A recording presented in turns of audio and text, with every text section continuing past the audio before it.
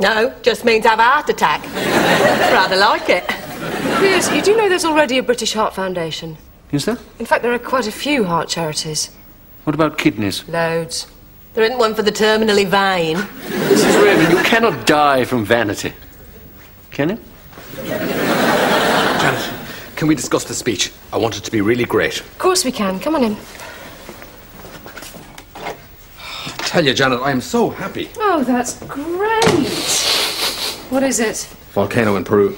Anyway, about this speech, I was just wondering, should I start with a quote from Plato? Hang on. What about the volcano? What about it? Well, shouldn't you go and plug it up?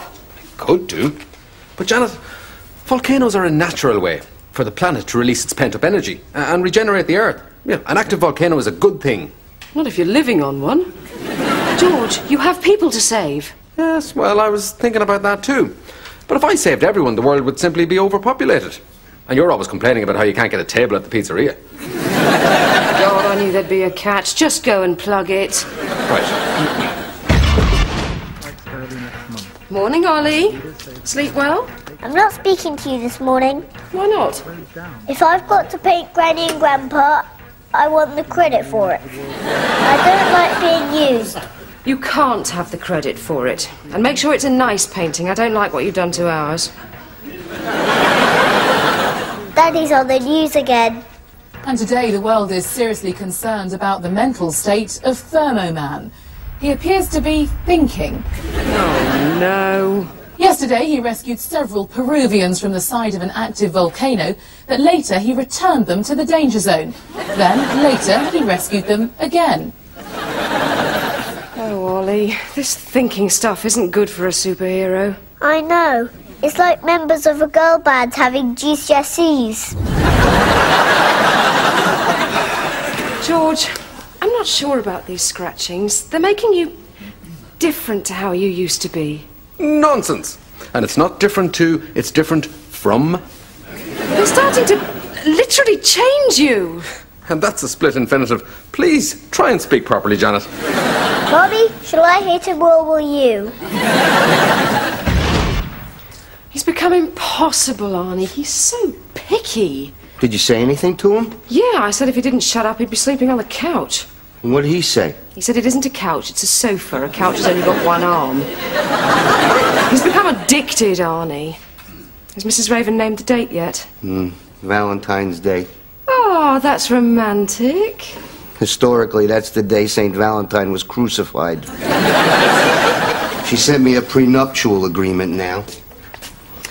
I hereby agree that Mrs. Raven is my wife and that I am her property. She can use me as she wants and in the event of a cash crisis sell my body parts to raise funds. Right. What's she agreeing to?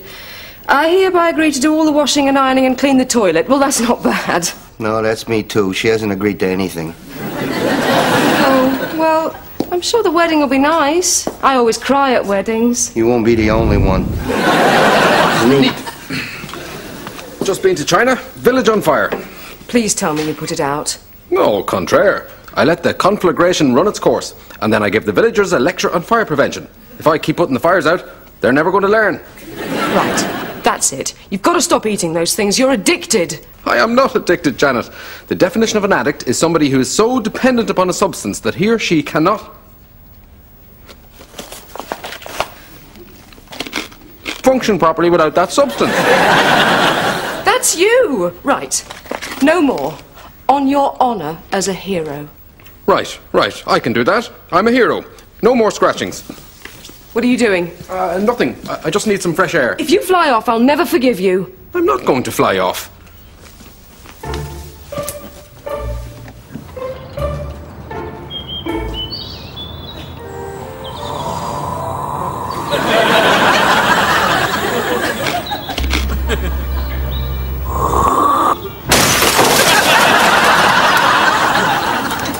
Thelma. Hi, Janice. George, how could you? Ollie, what are we going to do with him? It's a dilemma worthy of Jean-Jacques Rousseau. You fed them to him? I only want him to be clever. How dare you? How dare you? Janet. Ah, papa. Comme tu es stupide. are you going? I'm taking Ollie away from you. It's us or them. You decide.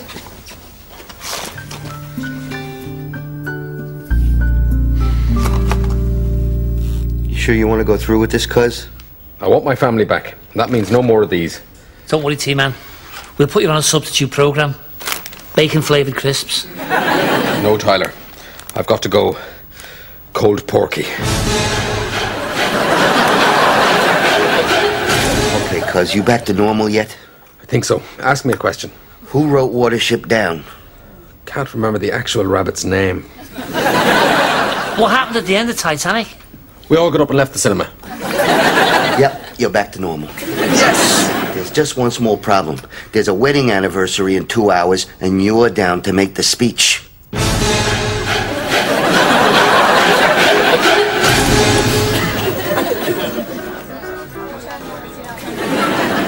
Well done, you two.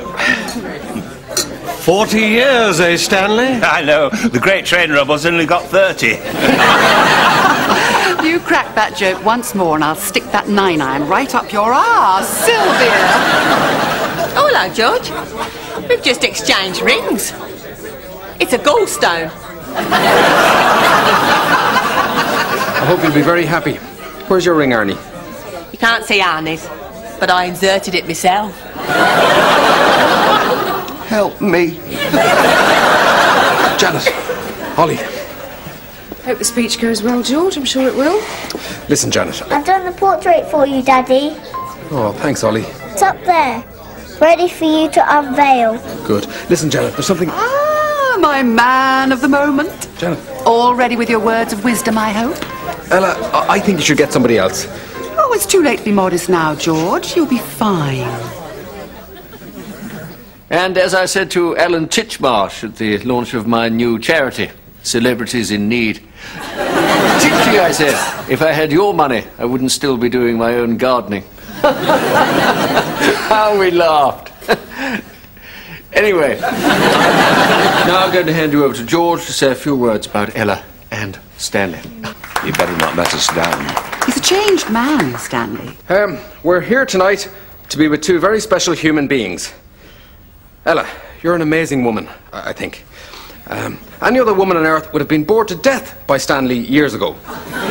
Droning on and on about his golf and his model railways, but not you. You may not love him, you may not even like him, but you've stuck by him, and that's what makes you amazing. Stanley Dawkins, you're a saint. How you've put up with Ella all these years without putting a bullet in her head, I'll never know. Someone had to marry her, you did, and thanks to you, the rest of us can sleep easily in our beds. Attaboy, George. No prisoners. Now, we've all had our bad days, but they've had 40 years of bad days, and they're still smiling. Well, they're still together. Anyway, I don't want to keep you from your food, especially you, Ella. And so I'd like to unveil this portrait, which I've painted myself. I only hope it does your relationship justice. I give you Ella and Stanley.